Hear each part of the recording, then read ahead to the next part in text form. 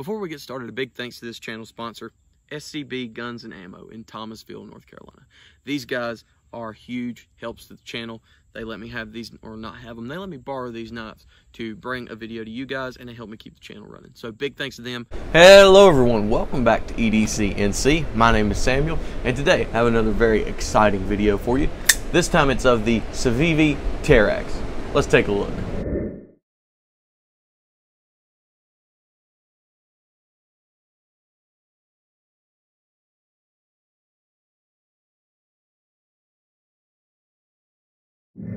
Let's get started with the specifications of this blade. It is a drop point bead blasted blade in Nitro V. It is flat ground, so very good working blade there. The flat ground will make it very easy to slide through materials, and I really like the blade steel choice, Nitro V. Very good tough blade steel. Edge retention somewhere about around 14C28N. So I really like it. Good job on the blade choice. It has a stainless steel frame lock with a G10 inlay, and this G10 inlay isn't just there for looks, it's actually there for a purpose, so we'll talk about that a little bit later. Next, this has a deep carry reversible pocket clip, so lefties can get in on the fun now. It is the regular Civivi pocket clip, the long one they have, but I will say that a lot of the times when you clamp down on these clips, and we'll talk more about this in ergonomics, they give you a hot spot. This one does not. The body screws and pivot are T8, so that's very good, but bad thing is the pocket clip screws themselves are a T6 screw. I know that stinks, but at least they made the other body screws T8, so thumbs up for that. This is a flipper tab and thumb stud, both for a deployment method, so very good. And again, we'll talk a little bit more about that G10 overlay having an effect on how you deploy the knife in a minute. Now, one great thing about this knife is they did not put a lanyard hole on it. They did a lanyard bar, which is what every manufacturer should be doing, unless your lanyard hole just adds to the aesthetics of the knife. It seems to get in the way most of the time, and it's prioritized over the pocket clip a lot, so I don't like that at all. So I'm glad that they decided to do a lanyard bar on this. Well done, Civivi. So let's do some specifications real quick, get that out of the way, and then we'll move on to my thoughts on the knife. So this has an overall length of 8 inches, a blade length of 3.48 inches, and a closed length of 4.52 inches. So it's almost 3.5 inch blade and just a little bit over 4.5 inches when it's closed. So one more thing I'd like to highlight is the thinness on this knife. Not the thickness, but the thinness. This knife is not much thicker than a Spyderco Spidey Chef. And that's pretty impressive. For this knife to be the size that it is and still only be a little thicker than a Spidey Chef is pretty impressive. I'll throw some B-roll in there so you can see it, but I really like that about this knife. I think it's going to be very comfortable in the pocket. The ergonomics on this knife are really great. They did a good job. Like I said, it's really thin. The pocket clip falls to where it's not a huge hot spot, if a hot spot at all, depending on your hands, of course. But I have large size hands, pretty large, and I still have a little bit sticking out the back here, and that pocket clip is not digging into my hand, so I really like that.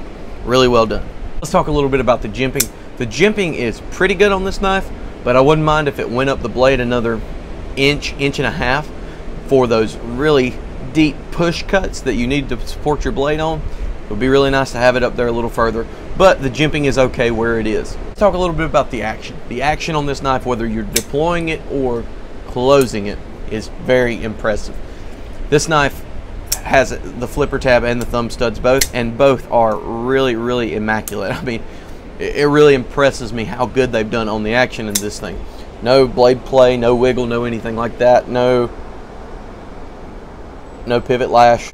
Let's talk a little bit about that G10 inlay that I was talking about.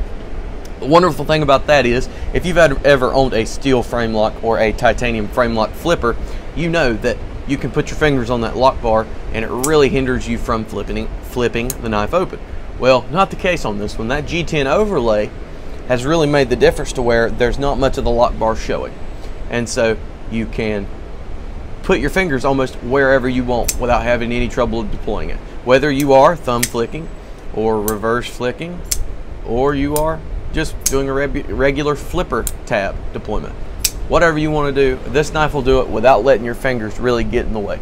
Let's talk about the two things that I have a big problem with on this knife. Number one is the weight.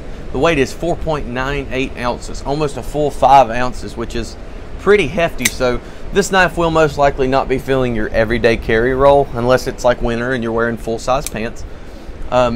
This knife will most likely be a work knife, which is fine with me. I really like it for a work knife. It has good ergonomics, everything like that, and it's got, you know, it's spec'd well for a work knife, so I like it.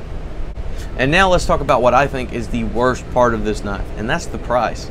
This knife is coming in at $105.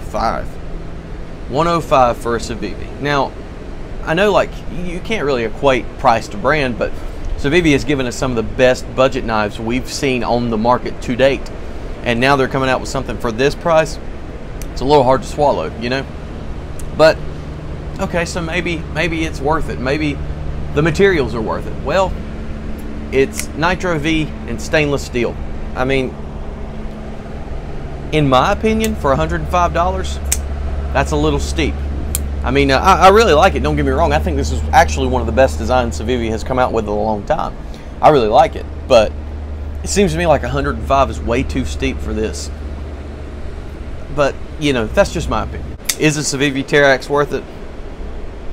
Well, it's really one of those it depends kind of things. If you really like the design, you're okay with the materials that you get for the money, yeah, go for it. If you know you want it, you won't be disappointed.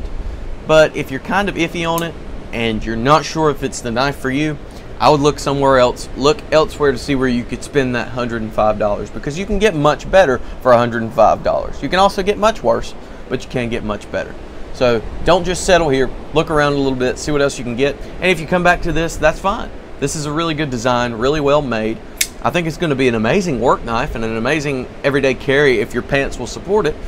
But for $105, that's just a little too steep for me personally. So I guess the moral of the story is, if you like it enough to get it, go get it. You won't be disappointed. It's a great design. It's very well made. I'm really impressed with it.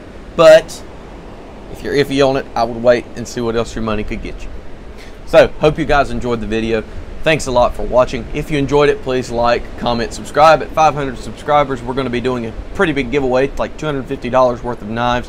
So, faster you get us to 500 subscribers, faster we do the giveaway. So, please hit subscribe if you aren't already. Thanks for watching. Have a great day, and God bless.